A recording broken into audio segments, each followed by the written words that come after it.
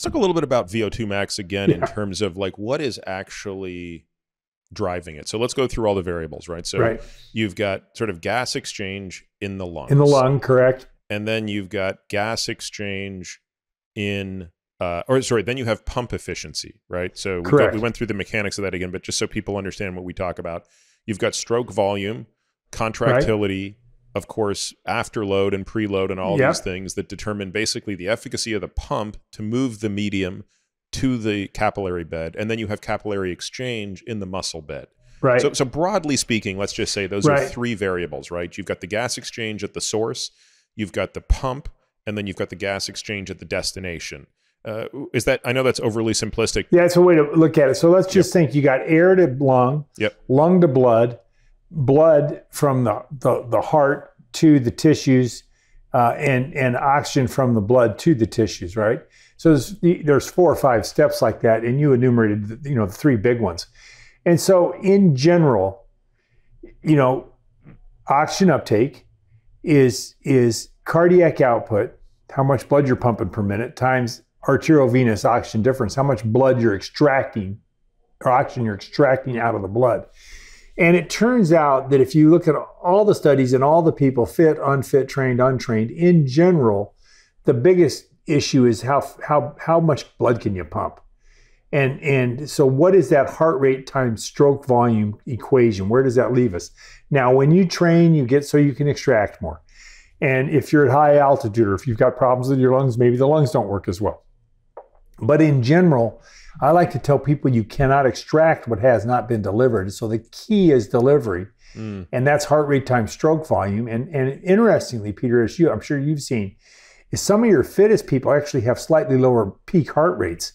And one of the reasons is because their stroke volume is so high. One of the really interesting, again, experiment of nature patients or subjects is a man called Eskil Ebbesen, who won gold medals in 5 Olympics in rowing for Denmark. And they have serial VO2 max data on him from the time he was 18 or 19 until his early 40s.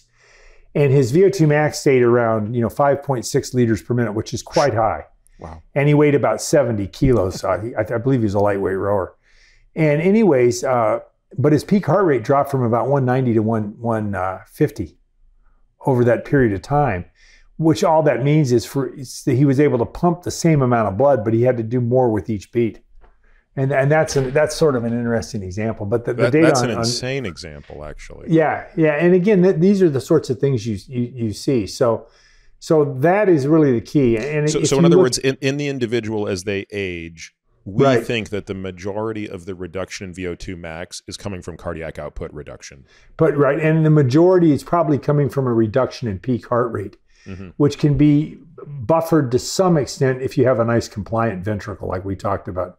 I mean, I'll tell you, I'm not quite yet 50, and I am just saddened by the reduction in my peak heart rate. It is really breaking my heart. I mean, mine was never very high anyway, and I don't worry about it. But I'm 63, so I stopped worrying about it. I worry about what my workload is. Yeah. No, but it is amazing. I remember thinking like, there will never be a day when I can't get my heart rate above X. But actually, I'll tell you, for me, it fell quite precipitously in my 20s. So as a teenager, when I was training obscenely hard, inappropriately hard, a heart rate of 200 was an everyday occurrence. There was never a day in high school that my heart rate didn't hit 200 to 205 beats per minute. Right. And then by the time I was in medical school, so 24, 25 years old, all of a sudden it dropped immediately to about 180. It became very difficult to get over 180, which, by the way, was far lower than the 220 minus your age prediction. So, Peter, I was in a study. I was in 2 famous studies as a subject. One is this lactate threshold study when I was 19. And then a few years later, I went and worked one summer at Washington University in St. Louis, and I stopped training.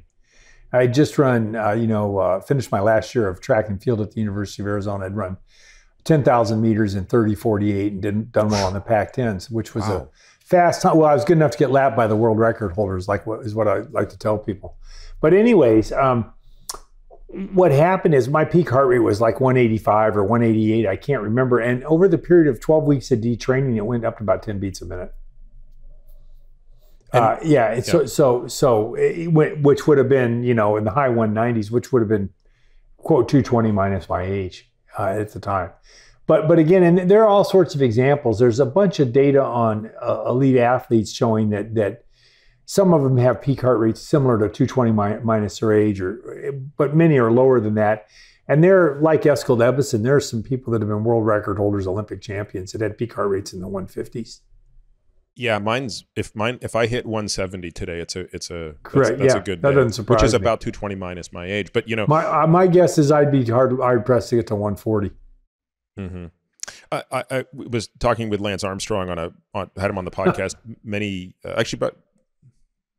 less than a year ago actually, and we were talking about back in the heyday of his tours, they weren't really looking at their power meters when they were competing. So they trained with a power meter, but when it was race day for the time trial, you just went off heart rate, and I was just blown away. I mean, so you got to think Lance was winning the tours between 28 and 35.